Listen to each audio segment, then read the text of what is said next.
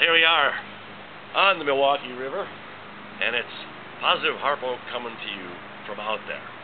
Yeah. And outdoor message, the first outdoor message is that the sun needs to come back out. It's getting a little chilly, but you can tell that the colors are here. So I guess it's officially autumn in the Positive Harpo world. Yes, indeed. Well, I guess you can get a feel for what it's like here, but the trees are just overwhelming, and even with the lawnmower going in the back, you can still hear the crickets. And not much wind.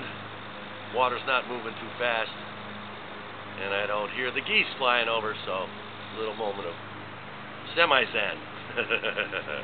That's right, folks. So, hi to everybody.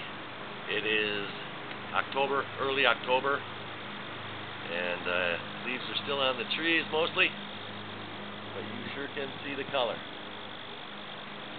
Yes, indeed. Is it going to rain? I don't know. And that's the question I'll leave. Is it going to rain? So over and out from Positive Harpo.